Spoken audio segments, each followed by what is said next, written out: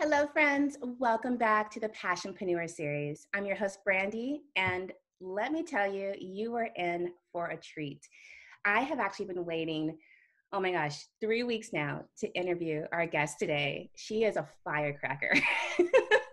I already guarantee you, you're going to laugh, you're going to be shocked, and you're going to learn so much from today's episode. Deb Gabor is our guest today. Hi, Deb. Hi. Wow, you're really excited. I do a lot of interviews. I'm so excited. You must be the most excited host that I probably have ever seen. At least, during this time, that's for sure. Oh, we're just getting started, trust me. All right. I don't know if it's actually written out there or not, but I am going to label you myself the queen of branding. Definitely. Yeah. Well, actually, you know how I'm labeled out there? If you dug way deep into my past, you would have discovered that I'm the brand dominatrix. Oh, I like that even better. Yeah, Deb, you just, okay, let me start over. I'm getting really excited now. So to quote a mentor of mine, you came into my orbit pretty recently. And everything that I've just been researching and learned about you over the past few weeks has blown me away. I love the way you communicate. You teach branding. And one of the quotes from your site actually says, branding, you shouldn't need a PhD to understand branding. And I love that. I absolutely love that. This show, as you know, is really geared toward, I call them the baby entrepreneur. So there's solopreneurs, creativepreneurs, whatever you actually want to call them, but they're still really new at the game. And there's a lot they don't know, and they're wearing all the hats. So if we can simplify, give them accessible tools and resources, then they can hit the ground running. And that's why I'm so excited to have you on the show, because I know you are all about get to the point,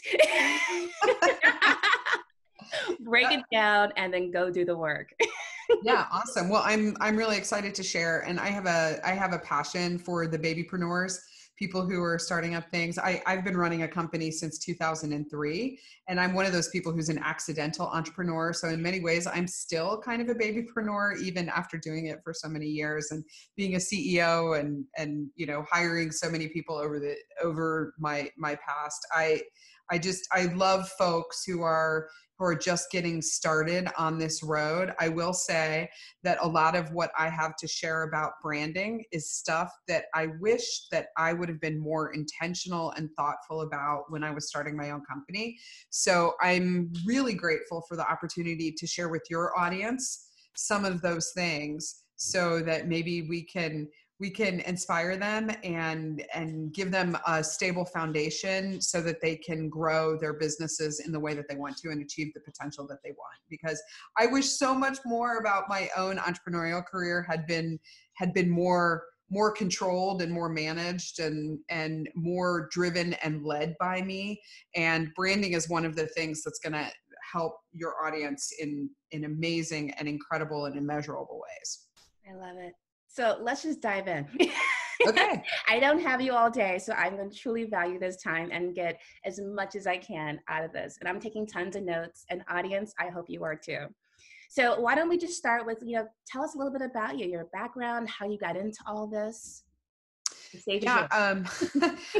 So I mentioned that I'm an accidental entrepreneur. If you want just like a quick walk through my career, it probably makes sense for me to start with like what I went to college and thought I wanted to do, and then how I ended up doing what I'm doing.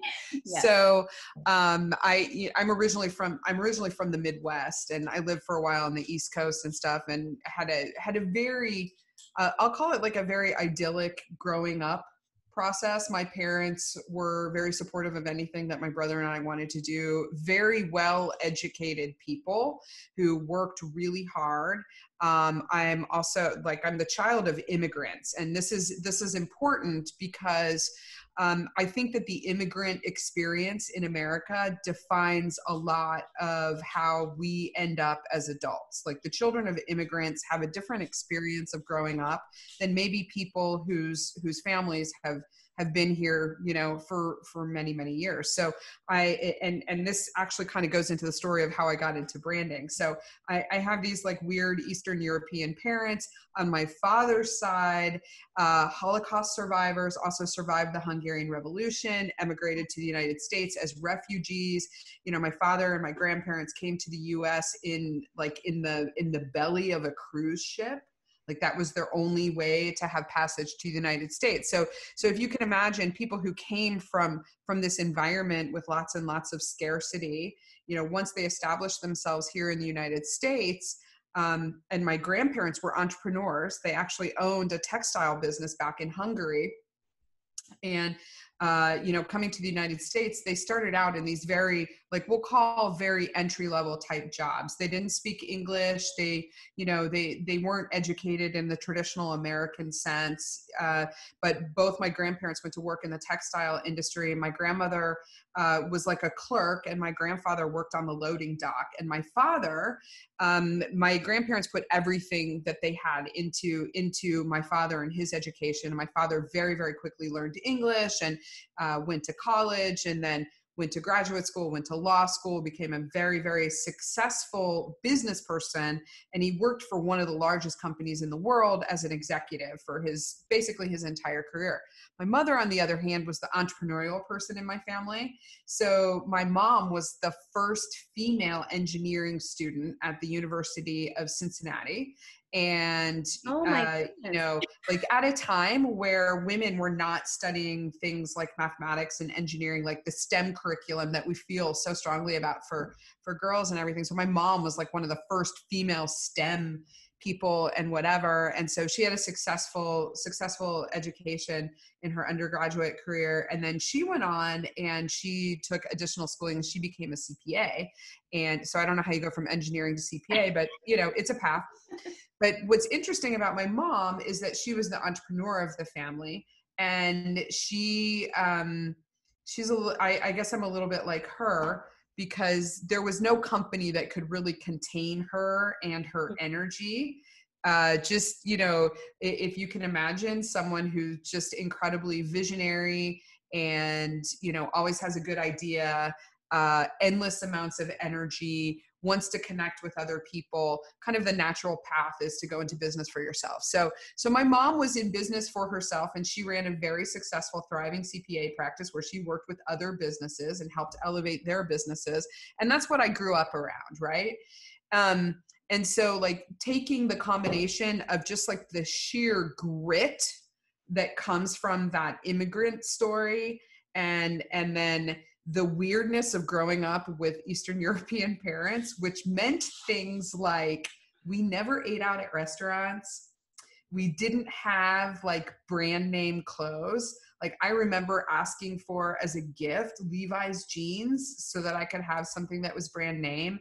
The most exotic kinds of snack foods that we would have in our houses, like while my friends were eating ho-hos and ding-dongs and stuff like that, we had saltine crackers, right?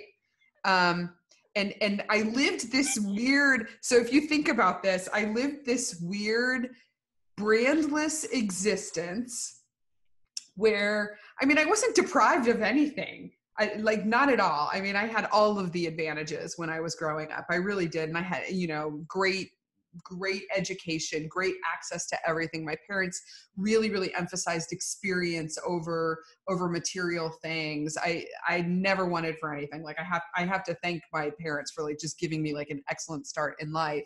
But I was living this weird brandless existence my entire life. It wasn't until I got into high school that I realized that there was stuff like McDonald's, and that and that there was Coke and there was Pepsi and all this kind of stuff, right?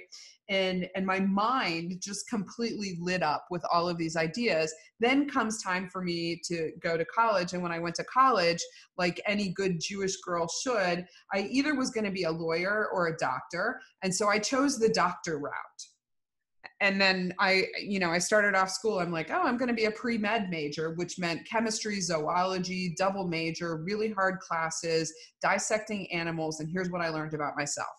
I have trouble with bodily fluids, not just other people's, but my own. And I was like, this is not the path for me. So, Your part. taking the sum total of all of those experiences, I was like, what am I really good at and what am I really bad at? And I'm the kid that in school, like always got in trouble for like talking too much in class or finishing my work before everybody else and then trying to engage all of the other people. And I was like, maybe I should become a professional communicator, right? Like playing to my strengths. I'm going to become a professional communicator. So I actually ended up studying broadcast journalism. So I studied journalism and political science, like as a double major in my undergrad. And through that experience, what I learned was to like observe the world around me and behavior and messages and how do people interpret messages, how to send messages and things like that. And so my early career, when I first finished college, I actually worked as a journalist for a while, and I couldn't make any money at that. Like it's really hard to make money as a journalist, especially in broadcast. And also, I had been told many times that I had a face for radio. And so, my first broadcast job, I ran the assignment desk overnight at a television station in Cincinnati, Ohio. And every once in a while I got to report on a story in the middle of the night, which usually involved a car crash or a shooting or something like that. And I thought, I can't do this. So I was like, I need to find a job in the corporate world, A, that pays, B, is in Chicago or New York or LA, because I needed to get to a bigger market, and C, something that was going to sort of tickle this fancy that I had for all things consumer behavior related and brand related. Like I just had a lot of curiosity about it because I think I was deprived of it as a young child. Mm-hmm. So I took my communications background and I took my education and my experience as a journalist, and I went off to the big city and I worked for a huge company. And I started out my rotations in this big company working in corporate communications, right? And corporate communications, as you know, has a lot of integration with marketing. Right. So I started to get that exposure to marketing. And then this was back in the day that when you worked for a really big company, one of the things that they did for employee retention was they would pay for you to go to school. Like they would pay for you to get advanced degrees. And the only thing that you had to do in return is stay there for a certain amount of time. I was like, I'm going to go get an F and MBA. And so that's how I got exposed to more of this kind of stuff. And then I ended up, I worked for one of the biggest companies in the world. They still exist. They're AT&T. And I actually worked in the Bell Labs side of the business. So this was an organization that just like innovated, mostly for innovation's sake, right? And so I got exposed to some of the greatest, most innovative thinkers in the world in the technology business. And so that sort of springboarded my career into the technology sector. And I grew up in the technology industry, like in different marketing roles. I worked in tech startups after that. And then on a boondoggle when my brother was living in Austin, Texas. So I was living in Chicago at the time. My brother was living in Austin, Texas. He said, you have to come down here. It's a really cool city. You need to come down here and visit me. And I thought, well, I don't have any money to go on a trip to Austin, Texas from Chicago. But it was February and it was really cold and it was really miserable. And I was like, you know what? Lots of tech companies in Austin, Texas. A lot of them are hiring. Why don't I put myself out there and see if I can get a recruiting trip? And so began my journey as the brand dominatrix. Right. So on a boondoggle, I accepted an interview at a company in Austin, Texas that happened to do brand research and consulting specifically for the technology industry. Right. Yeah. Ding, ding, ding, like perfect opportunity. I was like, yeah, I'll take this interview. I'll go to Austin, Texas. It's a one-horse town, but I'll see what it's like. I want to go see my brother. Right. And take it. I ended up falling in love with the company. I ended up falling in love with the city. I went back to Chicago. I packed up my baby and my husband and I was like, all right, we're moving to Austin, like put on your boots. And so the first half of my career was I worked for other people. Oh, there goes the dog. Here they are. Hey, go Tessa May. Hold on one second. Let me close the door. Go. No, go on. Are you sitting? Like, this is the trials and tribulations of working from home during COVID time. So we may have guests. Yeah. So the first half of my career was working for other people. And then the second half of my career, like when I moved to the agency side of the business, working first for this brand consulting and research firm in the tech industry, and then for a strategic communication and brand strategy firm, specifically for the technology industry, I was like, all right, I like this stuff. I'm gonna do this. So I learned as much as I could from like being hands-on with clients and taking increasing leadership roles in those businesses. And then 2001 happened. And you are probably not old enough to remember like what it was like for business people directly after what happened on 9/11. Right. But 9/11 happened September 11th, and then like the whole world went haywire. And I'm serious, like when this COVID thing went down, when the WHO announced this as a global pandemic, I literally was having PTSD to 9/11, because the hardest thing of my entire career, and it still to this day is the hardest thing, was that near the beginning of January 2002, I got promoted to be like the senior vice president of the company that I was working at. And in the same day, I also had to lay off 72 people in the Austin office. Wait, and then the 72? next day, 72 people. And then the next day I had to fly to California and lay off as many people in the Palo Alto office. And then I had to drive up to San Francisco and I had to lay off people in the San Francisco office. And then I had to fly to Cambridge the next day. I started my own business so that I would never have to be in that situation again. And everything in my career has been about being the person in the driver's seat of my life and my career. And I say in the driver's seat of my life because like my life is so intertwined with what I do for my business that like I can't separate them. Like the two are, it very much is like work, life, family. They are all one. What I do for a living it's inside of me. It's a compulsion. I wrote about in my first book. I say that I'm a little bit like legendary basketball coach John Wooden. He driving down the mean streets of LA, he'd be like, pull over the car, and he'd see some kids shooting baskets, and he would go over and he would adjust their hand position, and they'd be like, hey, Coach Wooden, thanks. And then, he'd take off, and people would ask him, why do you do that? And he said, because I can't not do it. Yeah. Right. Yeah. And so that's kind of how my career has become. And so the last thing I'll say about that is that recently I was made aware again of a quote, I think from Oprah, who I love. Like she is a model for me. She said, that you're in the right career if you'd be willing to do it for free. And, right now with this COVID time, I'm doing a lot of what I'm doing it for free. So, so is that good background for you? That was amazing. That just painted such a richer picture, Good. And I'm really glad you brought up, 2001, now what's going on, because I just had this conversation recently with a friend, just saying how this is going to happen again, in some different form, shape, version of it. It always happens. We always get knocked off our axis and having to rebuild, and just make a decision, from this point, are you going to go here? Or are you going to go here? Are you going to take, the positive route, or are you going to let what's happening now keep you stuck? And this word is extremely overused right now, but it's such a pivotal moment for all of us. And I know, I think it's pivotal, and it's really interesting. Like I'm very, very involved in a huge global community of entrepreneurs called Entrepreneurs Organization, which like once these baby entrepreneurs grow up, these babypreneurs grow up and they're making well over $1 million a year in revenue, then they can qualify to join this organization. But I will say that it's been this incredible like inspiration and support network to me. 14,000 members worldwide. I mean, I have friends all over the world who are running businesses like mine, and then they're running businesses like, 30, 50, $100 million, that are businesses that they founded or they are the majority owners of. And one of the things that happened, like when we got knocked off our axis this time, was, this network of people, we all kind of, we found our people. And what I learned was that there were two types of reactions. There were only two.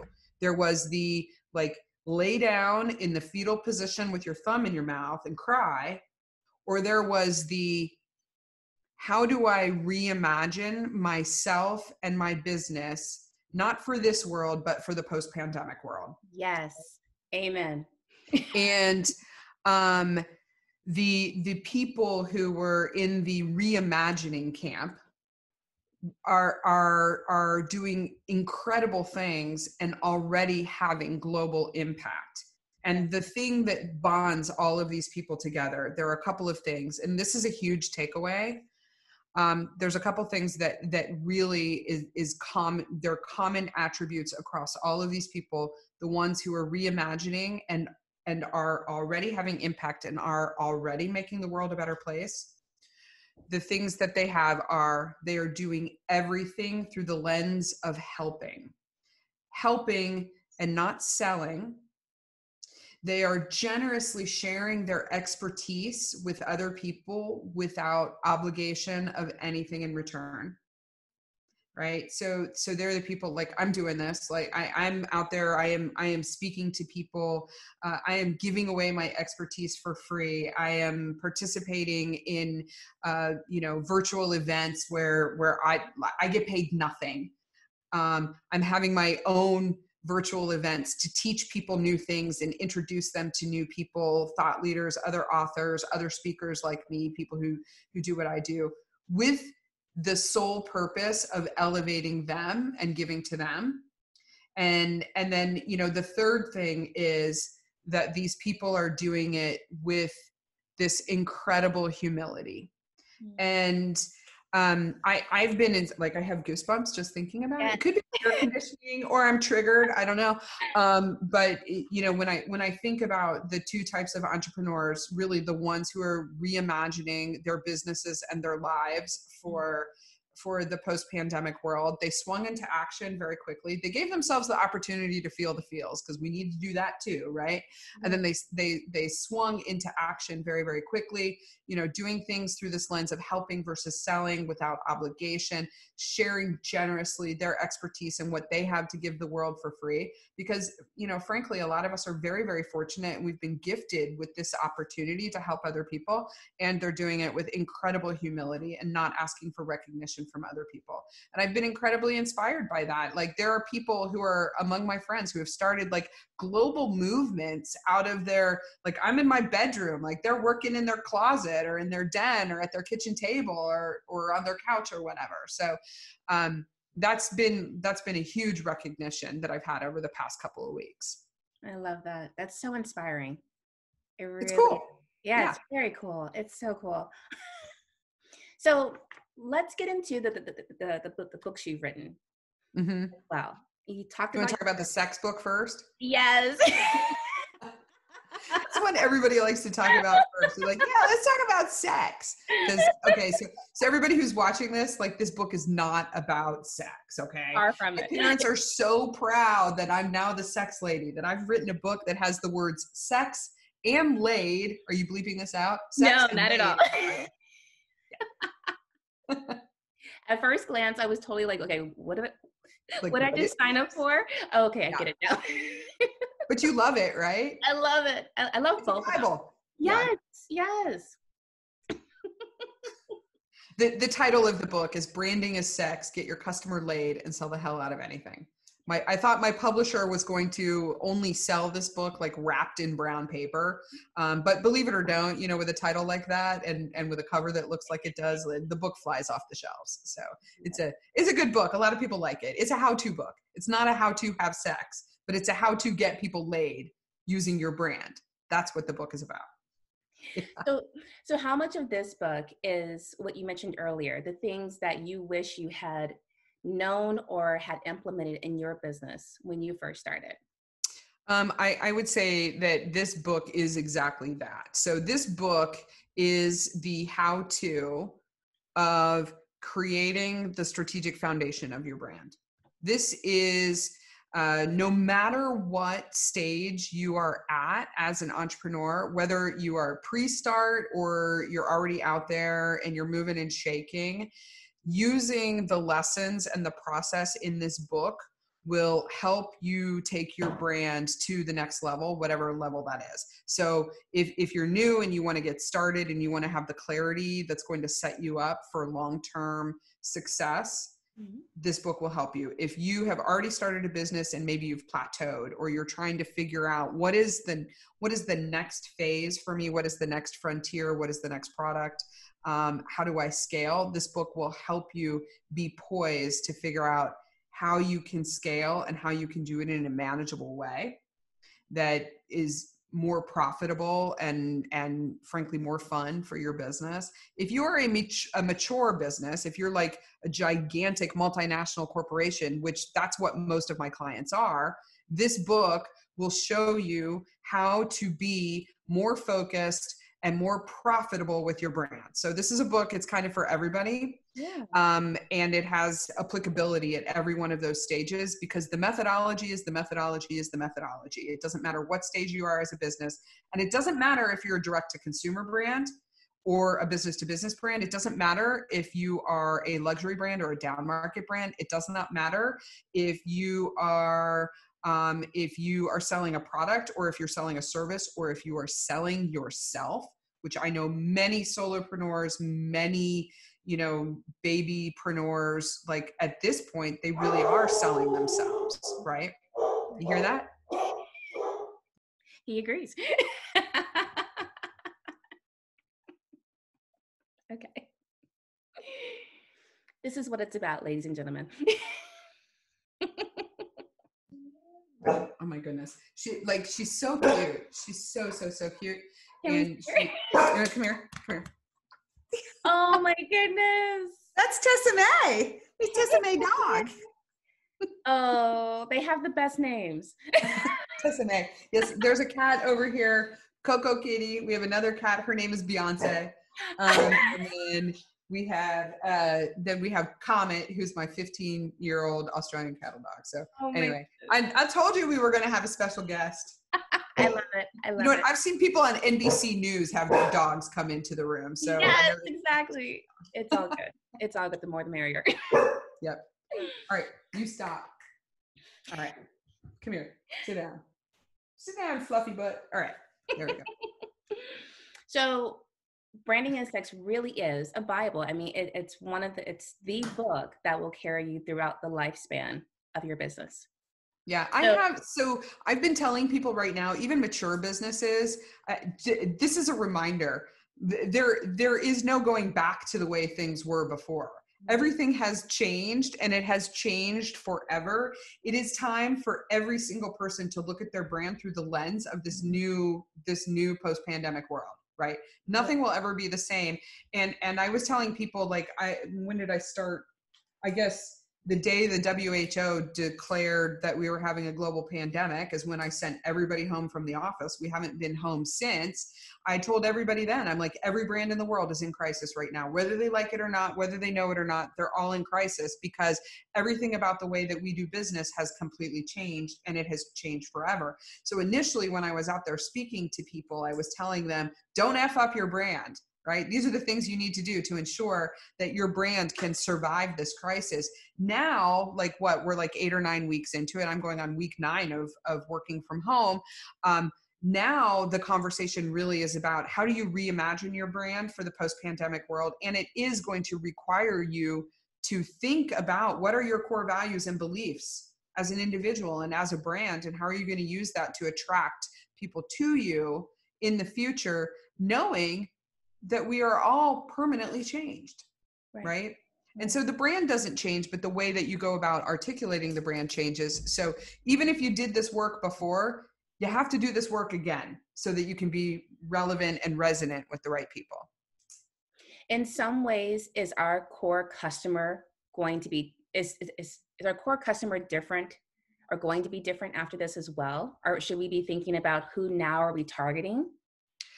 I think that brands should be thinking about who is the most ideal customer for my brand. I think in many respects, who that human being is hasn't changed, but that human being has changed. Does that make sense what I'm saying? Yes. Yeah. Yes. Because I mean, think about it this way. Like, I know that I have changed. I have changed a great deal. Like before this, I had a huge life. And what I mean by a huge life, I literally spend all of my time traveling all over the world, speaking to groups of people, sharing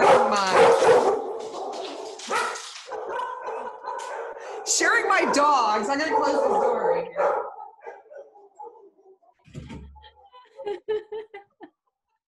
That's Amazon, I'm sure. Oh my God. You know, the last time I did this, it was my booze order, and that was really, really embarrassing. Hold on, I'm gonna mute you while okay, I'm back. Doesn't it sound quiet back here? Oh, it's perfect. Did you lock them out? No, I locked them in with me. I figured there's less to distract them if they're in the room with me. They'll know that I'm safe, right? Right. Oh, good. Oh, Tessa May dog, come here. Tessa May dog, you must stop. Shh. Lots to say too. Okay, all right, it's fine. It's totally fine, Tessa May. It's really fine. Here, you wanna get on my lap? All right. All right. Maybe this will make her feel better. Tessa May is totally fine. Okay, say hi to Brandy. Hello. All right. So I was saying this very, very deep, important thing, which is the ideal customer probably doesn't change, but the human being is forever changed. And I was explaining that I used to live this very big life where I had, before all of this happened, I was getting ready to take off on like a 6-month speaking tour where I was literally going to be on every continent except for Antarctica. And I don't even know if you consider them a continent, but I wasn't going there. And I'm definitely not going there now. But that's what I was getting ready to do. And, it was very exciting and it was going to be global travel. And I was going to come home a day here and a day there and go do all this kind of stuff. And then here we were, bam, everything completely gone. And then, this very big life that used to involve things like travel and used to involve big events and speaking engagements and media and all this kind of fun stuff, now involves me sitting in front of, I'm in my bedroom right now with, I'm locked in a room with my dogs. I have my only social interaction takes place through Zoom. I go outside once a day and I go trail running or hiking. And the most exciting thing to happen to me personally in the last couple of weeks was on a hike the other day in this area where I go hiking. There's this rumor that there's an abandoned VW bus somewhere in the woods. And there's also a rumor of this system of trails called the Switchback Party. And I'd only ever heard rumors about it. And I'd only ever seen trail maps sort of referencing them, but I had never found it myself. And the other day I was out there and I didn't just find the Switchback Party. I also found the abandoned VW bus. And so this is evidence of how changed a human being I am. And the takeaway for everybody is that your customers are changing also. Yeah. That particular incident was among the most exciting and sort of pride infusing experiences that I've had in 2 months. It captured my imagination because I was like, VW bus, what's it doing here in the woods? This is up on a mountain. It's fallen down the mountain and it's in these trees. And it's sort of creepy looking, but it's also fascinating. And it engaged my imagination in this really incredible way, but it gave me this incredible sense of delight. And it gave me a feeling of accomplishment and all that. So the reason that I share this is that is something that probably would have been on my radar for a second and gone. And now I'm finding more appreciation in the smaller things. I started baking sourdough bread, and let me tell you, I don't recommend it to anybody who's never had kids because it's more responsibility than having a newborn baby. But doing stuff like that, just the simplicity and the return to maybe the simpler things, less media, less hustle and bustle, more time, actually being a human being rather than a human doing. So our customers have changed drastically, our message to them through our brand has to change to reflect how they've been changed. And that's the big thing that brands need to recognize. That's why brands like need to stop sending the "we are all in this together" email. They need to stop with that television commercial, which all of them are doing, that starts with the tinkly piano music and then shows the frontline workers and then shows the people on their balconies clapping for the medical professionals. And then "we are all in this together. If you need a new machete or a floor lamp or an Aston Martin, we've got you," right? It doesn't matter. Like it's inauthentic. And when you have nothing to say, don't say the same thing that everybody else is saying, right? And I think that we're seeing a lot of that. And the dog is still barking. That is so powerful. I mean, I definitely hear you with the commercials. I've seen a ton of them. They all look and indistinguishable. Yeah, the same. I am surprised though by what you just said, where if you don't have anything to say, just be quiet, essentially. Because I feel like, at least for myself and my business, immediately I felt like, okay, I need to be louder. I need to get out there. I need to say something. I'm not sure what it is, but something. Well, and if you need to say something, like if you feel like you need to say something, if you're like, really, I need to say something, you have to say that through a lens of helping and not selling. You need to not be overbearing. And you know what? If you don't know what to say, you ask, right?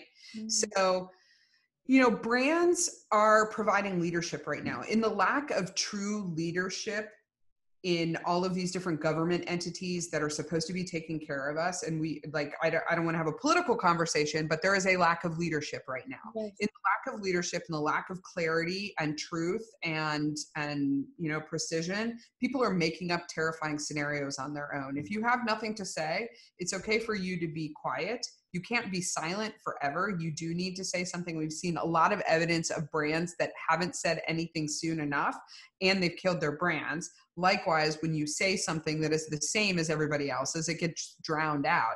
But the best thing that a brand can do is ask, right? Mm-hmm. So Brandy, if you're stuck on what to say to clients and you don't know what to say to them and whatever, I know that I was overwhelmed when this first happened. I was overwhelmed with all of the content and all of the people who were out there trying to share with me, like, you need this, you need this, you need this. And I was like, I was on like 5 mind, what do they call it? Like mind meld. What is it called? Mind or yeah, whatever it is, like masterminds. I'd be like on 5 masterminds a day, or I'm like on 10 conference calls or Zooms a day, trying to like learn, like, what is the stuff that I'm going to need in order to, you know, be able to survive the COVIDiots and whatever. And I was like in a state of analysis paralysis because I couldn't make any sense of it. The best communication that I ever was on the receiving end of this through this entire thing was when the brands that I cared about actually asked me, how are you? Are you okay? What are you doing? How can I help you? What are you not getting right now? Right. And so that's what I've been advising. I mean, I'm in my second book, Irrational Loyalty, is a book about crisis, right? It's called Building a Brand That Thrives in Turbulent Times. Like, if there were ever a book that foreshadowed this, perfect. Right? Seriously. Yeah, right. I promise I did not bring this on. And my next book is about the robots. It's about AI. So, you know, when the AI revolution takes over marketing. So I'm foreshadowing that. That's about, you know, that's going to happen. Like, you know, that book is going to come out next year. And then the following year is when the robots are going to take over. So just, I said it here. I said it right here on this show. But this idea of, you know, communication in a crisis, when people don't have information, they fill in the most terrifying things themselves. They make up their own frightening stories. And if you have nothing to say and you're not comfortable in the stillness of nothing to say, the most effective thing you can do is ask, because what's important about your brand is not your message. What's important about your brand is what's inside the brand, which is the values and beliefs of the people behind the brand, right? Your brand is a magnet. You use that to draw to you people who share your values and beliefs. What better way to attract people with the magnet of your brand than just asking people if they're okay, you know?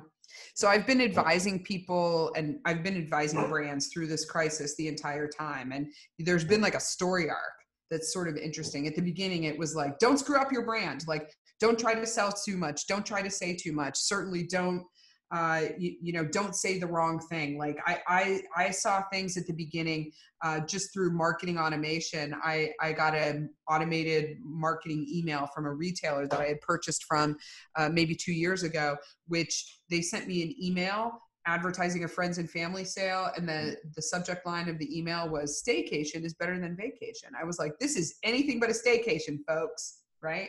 Then there was the COVID-19 coupon code that I received from someone, right? Are you kidding me? So at the beginning, it was like, stop doing this stuff that's going to screw up your brand. Then it evolved, like probably about a month in, it evolved to, all right, it is time to communicate with your community. Do it using these rules. First rule, focus on your own community first, because now is not the time for rampant customer acquisition. Nobody wants to be sold to right now. Like there's a local car dealer here in Austin, Texas that's trying like really, really hard to sell cars. They're like, here's what we're doing for the COVID time. We're making it possible for you to buy a brand new car online. Wow. That's not what people want to hear. Right? So focus on your own community first and do it through a lens of helping versus selling. Figure out like, what are 3 things that you can offer to your existing customers to help them at this time? It will bond you to them. It will bond them to you. Then, fast forward a couple of weeks. Now we've really gotten into the meat of brand reimagination. Right? So like from about week 4 until now, this is where I'm having the conversation with brands about it is time for you to imagine your future as a brand post-pandemic. The human beings that are part of your brand have changed forever.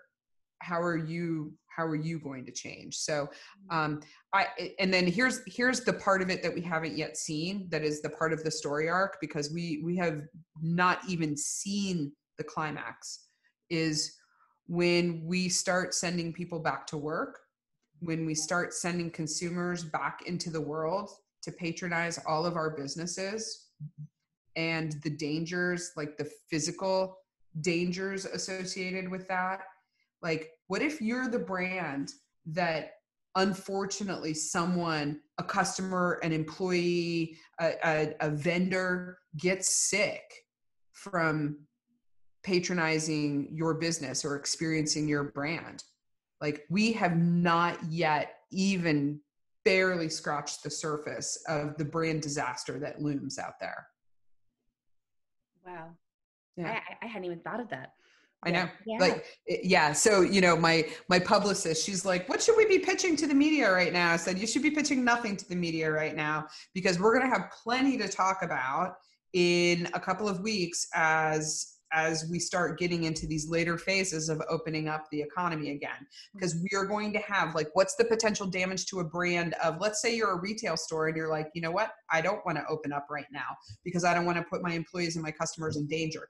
Damned if you do, damned if you don't, right? If you don't open up right now, then you're against getting the economy back to work. If you do open up right now, you're putting people in danger. Right? So brand disaster looming. What if you're the employer?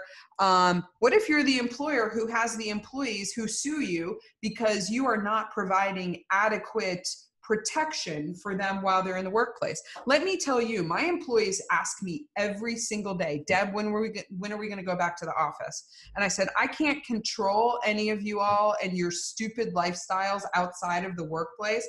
So we are not going to go back to the office until I feel safe.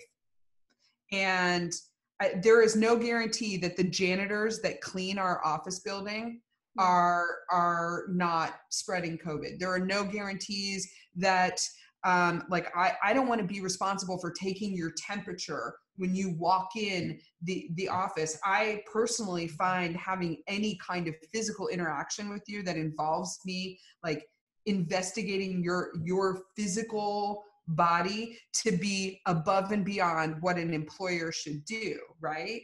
Yes. And so when I talk about looming brand disaster, like all of that puts every brand at risk, doesn't it? It does. Yeah. Even if you don't have a physical space where you're operating your business, where are you going to go? What are you going to do? How are you, right. All these things. I think about my hairdresser, right? Texas is going to open up beauty shops on May the 8th. She told me, she's like, girl, I'm not going to open. Like, I'm not. I just I'm not ready. I don't feel comfortable. I don't want to be responsible. And so I'm like, I'm at least 4 weeks overdue for a root touch up and a haircut. And in my mind, what I'm mulling over is, am I going to go find a new hairdresser, or am I going to live like this for another 4 weeks? Right. And what is the impact to her brand when people are unable to use it? So that, if anybody's taking away anything besides my silly barking dogs here, it's that we have not even started to scratch the surface of the looming crisis for brands. Wow. Yeah. And so there's never been a better time to think about these things than right now when we're living it, right? Absolutely. So 2 questions come to mind. So thinking about the future, what's to come, what that looks like, what are some of the conversations we can start having with our current customers, letting them know how we feel and where we're coming from with them in mind? And then on the other side, what conversations are we having with our team, since we are the leadership team for the business? Yeah. So the first question about what kinds of conversations should we be having with our customers? The 2 things that I recommend to folks is, first, get clear on what your core purpose and core values are as a brand. Whether you're a solopreneur or you run a big company or you run a mid-sized company like what I have, it's a worthwhile endeavor to go back and remember, why are we on this earth? Why are we doing what we're doing? Because every business should have a purpose beyond we're in business to make money. Right. Okay. So I run a brand strategy firm, and the whole reason that we're in business, our core purpose is to create irrational loyalty. When we create irrational loyalty, we elevate brands. That's good for business. Healthy businesses make healthy economies. Healthy economies make healthy people. Right. That's why we're in this. I'm on a million brand mission personally. My business is part of the way that I fulfill that mission. Writing books, doing interviews, speaking. That's another way that I fulfill that mission. But when I remember, I'm like, why am I doing this? It's always a good reminder. I also remind myself of what are our core values. Yes, and we do hard things. Be the CEO of your own desk. A win for one is a win for all. Use your magic, right? Mm-hmm. Okay, that's how we operate. That's the lens that we operate through as a brand. Now, the question that we ask our customers is, how can we be indispensable to you at this time, right? Knowing that my goal is to elevate your business through branding, I ask the question, how can I be indispensable to you at this time? That means what I've been doing, I've been generously consulting with businesses who are struggling with their pivot, or they're trying to figure out what should I be saying? How should I go to market? How should I engage with companies and things like that? Let me tell you, I've given more things away for free over the past 8 weeks than maybe the sum total of my entire 30+ year career. I have generated more new business in the last couple of weeks than maybe the previous year before. What do I mean by new business? I mean new accounts, new people in my community. I've grown the size of my own community exponentially just by giving it away. So what brands can be doing now is remind yourself, why do we do what we do? Why are we in this business? Why have I chosen this path? Not to make money for myself, but through the lens of how am I helping other people, right? And then ask the question of how can I be dispensable to my customers at this time? And then if you don't know, I can't figure out how to be indispensable to my customers at this time, go and freaking ask them, what can I do for you? Knowing that my special gifts and my special talents are this, and these are the things that we do. What can I do for you? Or even package up an offer, create something and say, you know what, you are my valued customer. And right now I'm really trying to take care of my community. So without obligation, I want to offer you these 3 things that I'm doing for my existing clients. You don't have to avail yourself of any of those things, but I want to give you these things. Right? That is powerful. That's what brands can be doing right now. And then your second question, what was your second question? Was as far as your staff, your team, what's the conversations you're having with them? Okay, so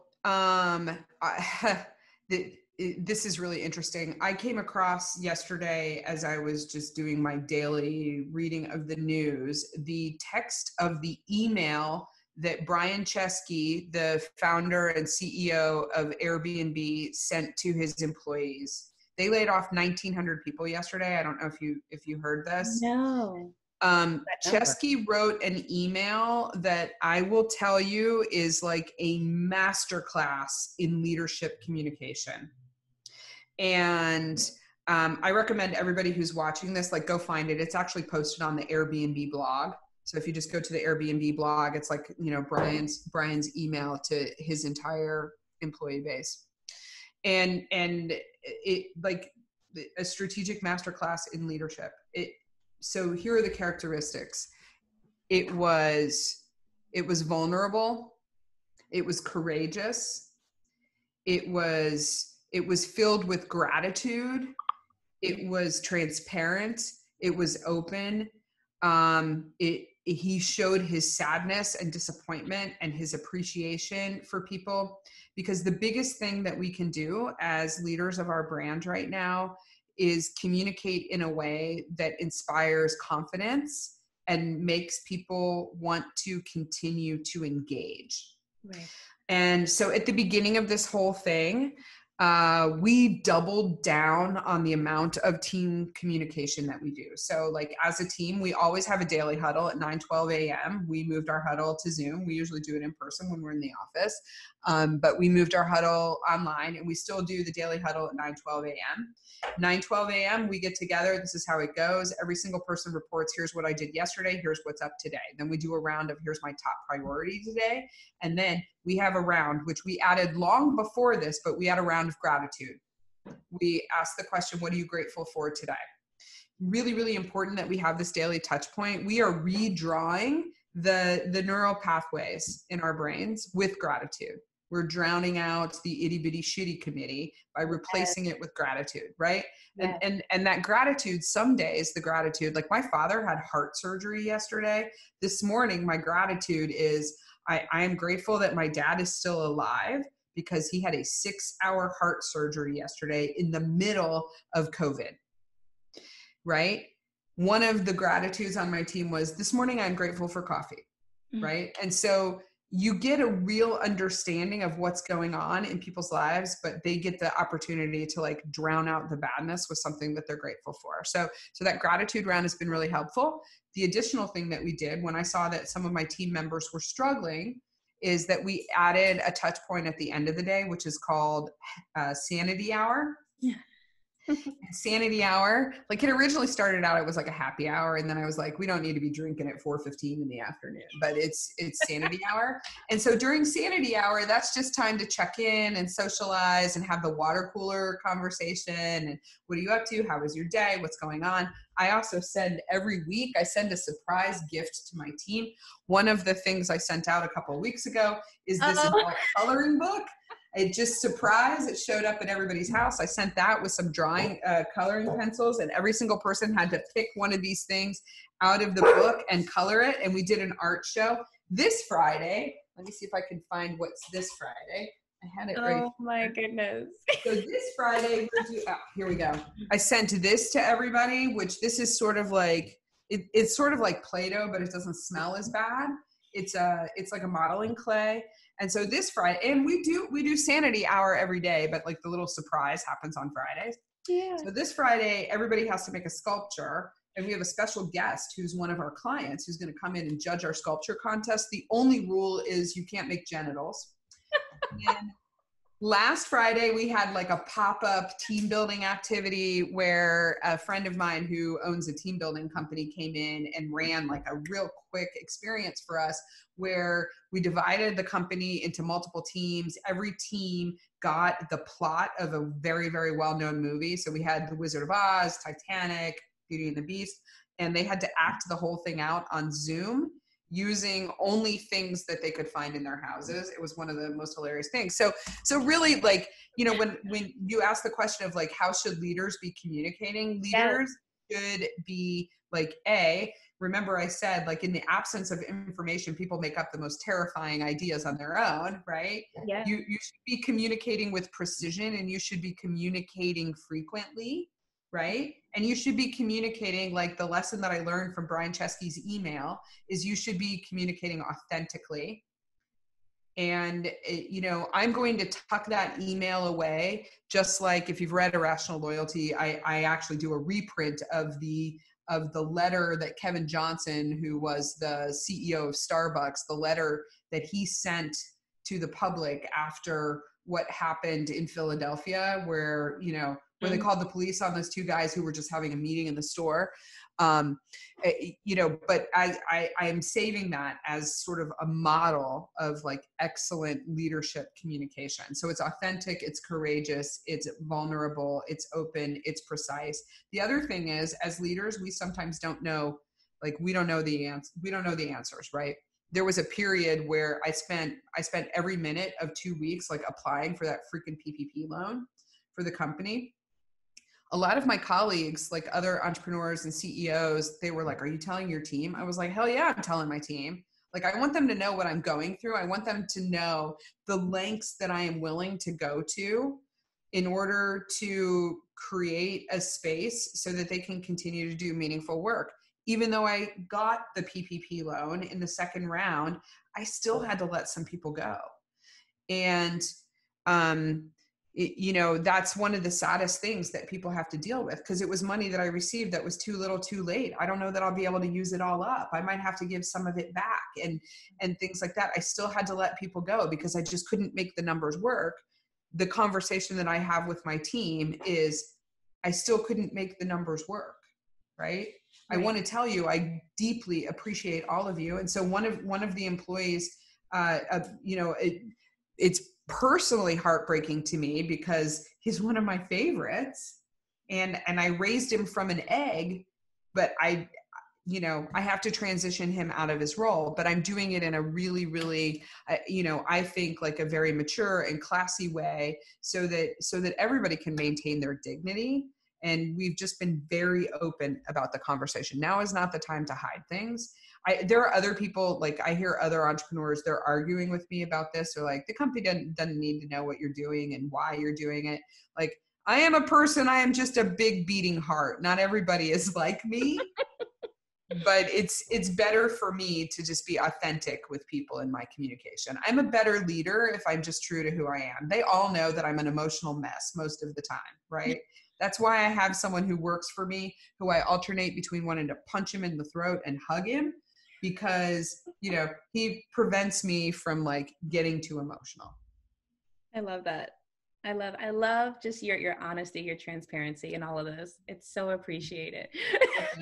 Thank you. I think we're over our time too. We are, my goodness. So to bring this back home, full circle, 2 more questions. All right. What do you want to leave us with? What takeaways? The takeaways. I think the takeaways are, the main takeaway is like, you have a brand, whether you like it or not, and you should take control of it. The best way to take control of it is to do 4 things. First is figure out who is your ideal customer. Who is the customer who is most highly predictive of your success? If you knew who that person was before, you need to ask yourself, how is that person different today? So that's the first thing. The second thing, you need to become part of that person. Use your brand as a magnet to attract that person using your values and beliefs. Like, aim your magnet directly at their values and beliefs and bring those 2 things together. Their values and beliefs, your values and beliefs, and bring them to your brand so that the brand becomes part of them. And then answer these 3 questions, which are, the first one is, what does it say about that person that they use your brand? And that sort of describes like what, you know, the things like, what do you know about me that I drive a Ford F-150 truck, right? Like you make up a story in your mind about that. So we call those the self-expressive benefits of brand. The second thing is answer the question of, seriously, Tessima, I am almost done. All right. You answer the question of, what is the one thing that people get from my brand that they can't get from anyone else's? This speaks to your uniqueness, the you-ness of your brand. You guys right now on this call have experienced some of the you-ness of Brandy and some of the you-ness of me. Like I'm an acquired taste, I know, right? But Brandy is a person who brings sunshine into every interaction. You can't help but feeling energized and inspired and uplifted by Brandy. That is the brandiness of Brandy's brand, right?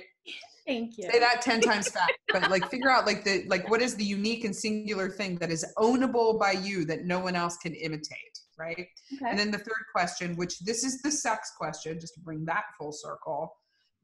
This question is, how does your brand make your customer the hero in their own story, right? Yeah. The hero always gets the girl or gets the guy. At the end of the day, they're the ones who get to take the roll in the hay, right? Yes. That's how branding is like sex. So that's the big takeaway. And now is the time. If you've already done this work, now is the time to relook at it because we've all changed. Absolutely. Ah, so good. All right. My final question, and I pretty much already know the answer to this, but you might surprise me. Okay. You know what? You just threw down the gauntlet. I hope I do surprise you. See, now I'm like, what is this question? Well, this is the Passionpreneur series. So, have you found your passion? Duh. I knew it. No, this is my passion. I can't not do it. I when I say that I'm the John Wooden of branding, like I literally can't not do it. One of my team members, Tom, who you met when we started talking about this, he's like, it's a compulsion for her. You know, I am compelled to share. This is my passion. I've been very fortunate that my passion is my work.